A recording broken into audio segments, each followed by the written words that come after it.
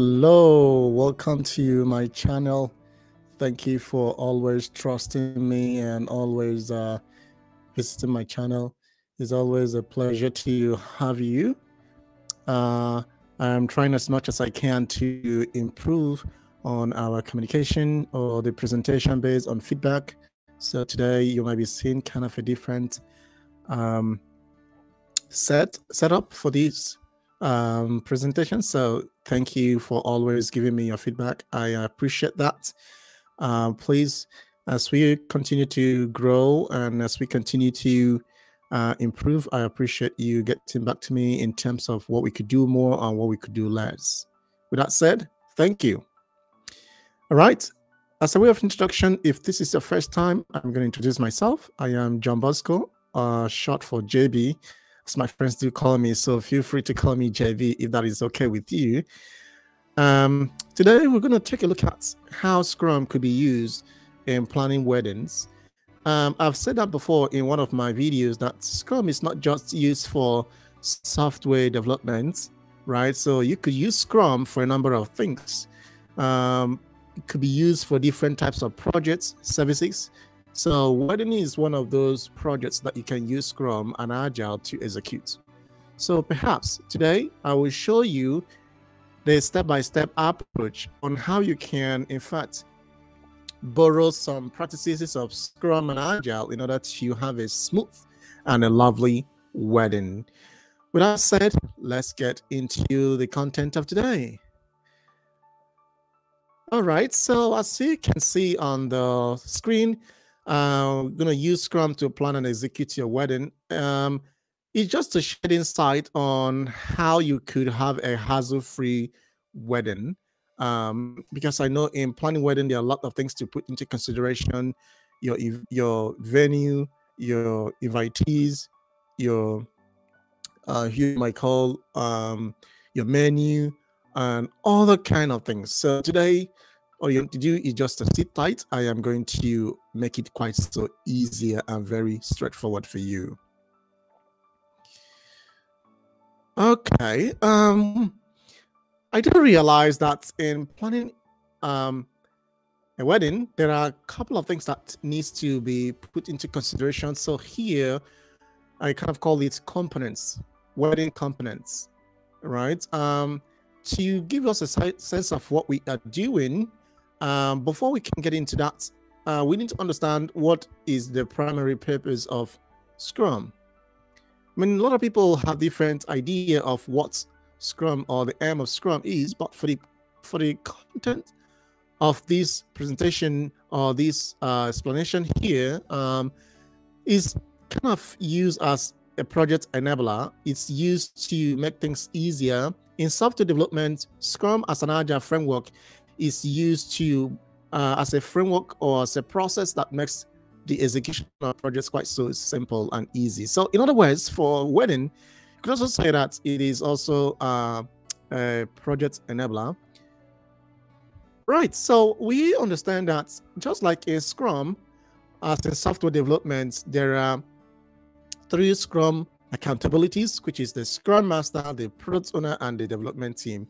However, in planning an event like wedding, we don't have the developers. We are not writing any kind of code, right? So the 2 major roles that you could use in planning your wedding is the Scrum wedding Scrum Master and the wedding product owner, who is also called the PO. So for the content of today, we'll talk about the Scrum Master and the product owner. How can these 2 roles be used measurably in planning your wedding? At each point in time, please go ahead and put your comments in the comment section, and I will try as much as I can to respond to those comments as soon as I can. And as you can see on the screen, you have the email address. If at some point in time you think you wanted to contact me for a Scrum or need more explanation, or you want to have a free consultation, please email me. Or you think you want us to connect on Instagram, please try to connect with me on Instagram. Most importantly, please, if you haven't done so, click the subscribe button on this YouTube channel so that at any point in time I release video contents, you can always get a notification and you'll be the first. You'll be the first to watch my videos. All right. So what are the Scrum roles or wedding roles, and how can they be useful in planning your wedding? The Scrum Master is mostly the one that oversees the smooth running of events, right? He makes sure, or he kind of makes sure that the objective of that wedding is well communicated to each member participating in that event, be it the PO, be it who are the invitees, be it the event planners, be it whoever has been invited to be an active participant in that ceremony. The Scrum Master makes sure that everything is well, the information is passed across. Just like in software development, the Scrum Master helps the development team to make sure that they understand the product objective. Again, the Scrum Master in this scenario helps to remove all kinds of obstacles. In Scrum, as in software development, we call it blockers or impediments. What are kinds? There are a couple of blockers or obstacles we might have in wedding scenario, in wedding situation. Sometimes you might have the caterer not responding to emails or phone calls, or the DJ delaying, or any kind of whatever that could slow down the progress of that event. It is the prerogative of the Scrum Master to be able to follow up and make sure that those situations do not inhibit the progress of that wedding. So you need to have a Scrum Master who understands the in and out of events, especially in terms of wedding. What about the PO? What does the PO do?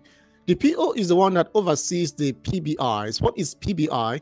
Product backlog items. You might be wondering, how do we have product backlog item in a wedding scenario? Obviously we have. Have you considered about your invitation card? Have you considered about flowers? Have you considered about your menu?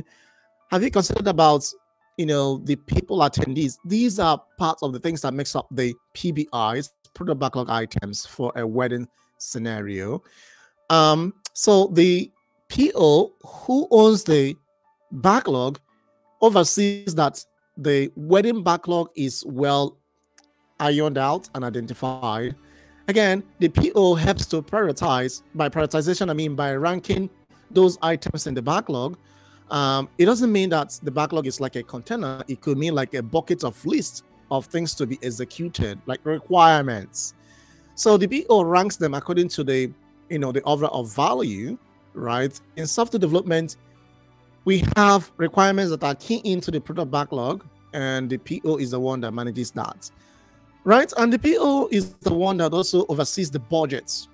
In Scrum, as in software development, PO might play a key role in budgeting, but the project manager is the one that manages the budget. So in this situation, the PO takes that lead. Now, in software development, we have people who are also called the stakeholders. But in a wedding scenario, we do have wedding stakeholders. Who are they? We have the parents of both parties who can be identified as the stakeholders, the decision makers here, the people who could approve and sign the checks. Just like in software development environments, the stakeholders are the decision makers. They sign and approve. In fact, they are the project sponsor. So you need to identify these key roles in order to make sure that you have a good wedding planned and executed. With that said, the next thing you have to identify is the wedding Scrum backlog. So in planning wedding, there are a couple of things that you might put into consideration, like the requirements. Talk about the wedding venue. You have to choose a venue that will be conducive, right? Are you planning your wedding? Are you hoping that your wedding could happen in a city or in kind of a small town or in a very big hall or in a very tiny hall? What venue are you looking at, right? So the PO, like I said earlier, helps you to iron those things out. You have the wedding event time. You can kind of consider a lot of things. Okay, are you going to, have that in terms of summertime or winter time or fall? I mean, what season of the year are you thinking of having that event? So you think of time. Are you thinking of having the wedding in the mornings, in the afternoon, or in the evening, or at night, what time. These are kind of things you have to put into consideration, considering the caliber of people you're hoping to have for your wedding.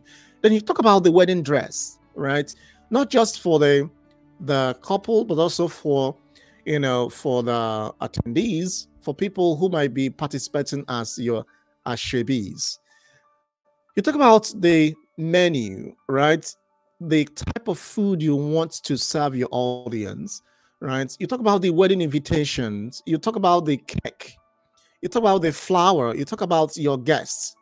And then finally, you'll be thinking about your honeymoon, right? So do you want to spend your honeymoon in a hotel, or you want to go for, go to Africa, like safari, and visit those places, or you want to go to, you might be thinking a lot of things. So these are a couple of things. I mean, there are tons and tons of things you can find in the wedding Scrum backlog, but I'm just kind of helping you to identify some of the things you might likely have in a common or in a very generic, wedding scenario. Now, how does the PO prioritize, or how does the PO rank those items in the backlog? In software development, there is a technique that the PO could use, which is called the Moscow. As you can see on the screen, you might be wondering, what does the Moscow mean? There are things that must be identified, that the priority or the value is so much that we could not, is something we must do. There are things we should do. In other words, after the must, we should do them. There are things that we could do them, right? There are things that we wouldn't do. So these are based on the values that they could bring to the wedding, right? And then you might be wondering, why do we have to prioritize those items in the backlog? Obviously, you don't want to get overwhelmed, right? When you don't organize your items or ideas or requirements or tasks in a very well organized format, you might be all over the place. So you obviously don't want to get overwhelmed. So by organizing these in such a ranking format will let you, avoid such a trap. You want to stay organized. And then you want to also make sure that the highest value of those requirements are well attended to before the lesser ones. Okay, with that said, you now think about the cadence of the events, right? In software development, we used to have, there's what is called ceremonies. And ceremonies, in other words, in the layman language, is called meetings. In Scrum, as in software development, those meetings have papers. That is why they are called ceremonies or events. Now, if we have to borrow them, if we have to translate that software environment to wedding, right? Before the actual wedding happens, there are a couple of plannings that should happen before that day, right? That is the first sprint cycle. In software development, there are cycle periods or duration. We have 1 week, 2 weeks, 3 weeks, or 4 weeks maximum. But this is not a software development environment. You want to take things inch by inch, piece by piece. I would always suggest having a 1 week sprint or 1 week sprint cycle. Sprint cycle means the duration of the duration of cycle where you have to repeat those events or those planning before the actual D-Day. Now, what about the sprints or wedding sprint events that you might have likely happen? You have the planning. Obviously, you're going to plan. You have the daily Scrum. We're going to explain that in GFE later on.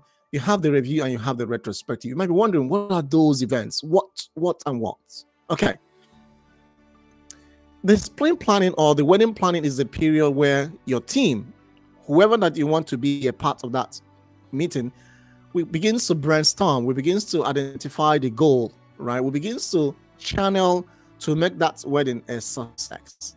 The daily Scrum, as in software development, is a 15-minute meeting every day where the development team meets to update, inspect, and adapt based on the sprint goals. So in this situation, the members of your team would have to meet every 24 hours at an agreed time and at agreed place. It could be visually, it could be in a physical environment, and they can use either 15 minutes to be able to inspect and adapt based on the goal they want to achieve, right? What they're basically doing is just to, keep each other accountable, say, okay, we agreed to do this. How are we moving towards that objective, right? So, and they could use that opportunity to identify if there is any kind of risk, if there is any kind of impediments, or if there is a kind of dependencies they need to mitigate. Right. And then you talk about the sprint. When do you want to start the sprint? I would always suggest to start on a Sunday evening, because Sunday is seen as the first day of the week. Right. So the evening of the Sunday might be the best time to start and kickstart your sprint. And then how about the sprint review? The sprint review is where the members of your team have to review what you guys have committed to do for that week. And then you can show what was accomplished or what was done, and what needs to be carried over to the next week. Then the retrospective period is when the members of your team, again, have to reflect. How did the week go? Right? What went well for that week? What didn't go well? And what are they going to do in order to improve the next week coming forward? With that said, and then you'll be thinking of having that wedding on that D-Day. How does that sound? It sounds like something you could do. Okay, that is where you need Scrum Master, right? You need Scrum Master to help you plan your wedding. You need Scrum Master to help you have a successful wedding. You don't need Scrum Master just only for software development, or maybe your team is struggling, or you are not sure what to do in order to become a Scrum Master. I've always pointed this out, that Scrum is not just for software development. Scrum is an agile framework that could be used in a number of different ways. Okay, that's where we're going to stop for today. Again, as I've always said at the beginning of this section, please reach out. We want to grow this community. I started this community or channel so that I can help you. And how can you help me? By sharing these contents. All you need to do is to like, subscribe, and then share it on your social media platform. Do you have a friend who is thinking of planning a wedding, and you think that you might offer some kind of suggestion? Let your friend know, let your colleague know about how to use Scrum to plan and have a successful wedding. All right. Thank you so much for letting me speak to you today. I am hoping that we will meet next time. In the meantime, bye for now.